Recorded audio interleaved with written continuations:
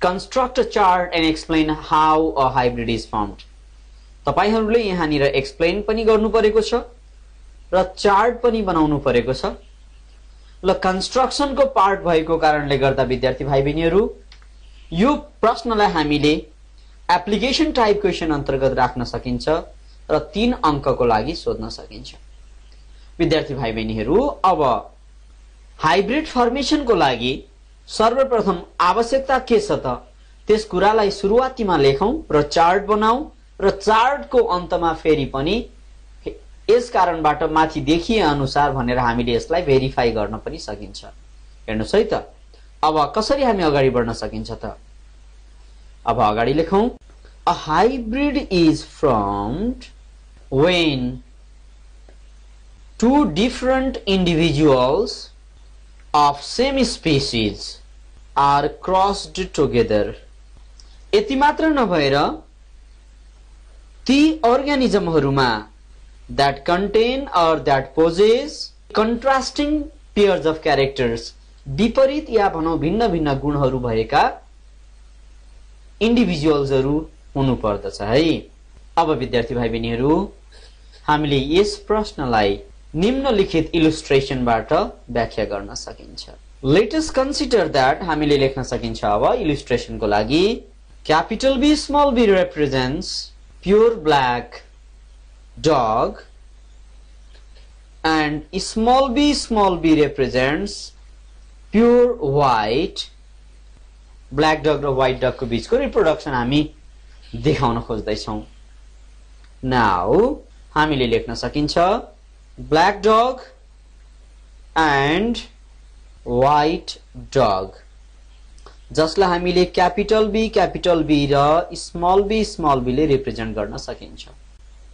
यिनीहरुमा meiosis हुँदाका बखतमा हेर्नुस् है यी अर्गानिजमहरुमा मियोसिस हुँदाका बखतमा कैपिटल B बाट हाप्लोइड सेल ग्यामेट को रूपमा स्मॉल b क्यारी गरेको क्यारेक्टर अथवा सेल ग्यामेट को रूपमा निस्कन्छ जहाँ हामीले यहाँ मियोसिस पछाडीको भनेर लेख्न सकिन्छ र त्यस पछाडी विद्यार्थी भाइ बहिनीहरु यिनीहरुको बीचमा अब क्रसिङ हुँदाको बखतमा यिनीहरुको बीचमा रिप्रोडक्सन हुँदा हेर्नुस् है त अब के हुन्छ होला त यिनीहरुबाट मात्र कैपिटल B र स्मॉल b यो कम्बाइन्ड क्यारेक्टर अर्थात संयुक्त गुण भएको यस किसिमको जनावर अर्थात यस किसिमको सन्तति पैदा हुन्छ।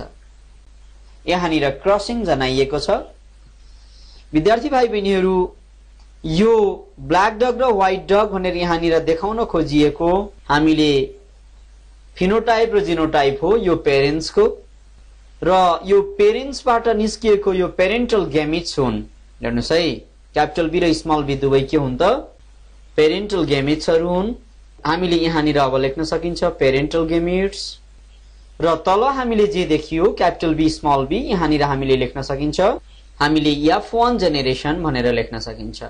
विद्यार्थी भाइ बहिनीहरु यो F1 जेनेरेसन भनेको 100% अहिलेको यस अवस्थामा 100% हाइब्रिड ब्ल्याक कलर को सन्ततिहरु जन्म हुन्छन् अथवा पैदा हुन्छन्। अब यसलाई कन्क्लुजन को लागि फेरि पनि विद्यार्थी भाइ बहिनीहरु अर्को एउटा पेजलाई हामीले यहाँनिर सहायता लिनुपर्ने हुन्छ। अब तसर्थ कन्क्लुजनमा हामीले एउटा सेन्टेन्स फेरि पनि थपिदियौ। Thus the formation of a hybrid is possible only when two individuals having contrasting characters they are crossed together. यसरी विद्यार्थी भाइ बहिनीहरु हामीले यस प्रश्नको समाधान गरे बापत कन्स्ट्रक्सन भएको कारणबाट एप्लिकेसन बेस्ड क्वेशन अन्तर्गत 3 अंकको लागि पुरा 3 अंक प्राप्त गर्न सकिन्छ।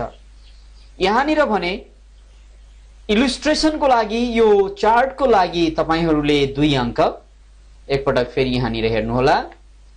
यो चार्ट को लागि 2 अंक र एक्सप्लेनेसन को लागि 1 अंक गरी जम्मा जम्मी 3 अंक प्राप्त गर्न सक्नुहुन्छ है।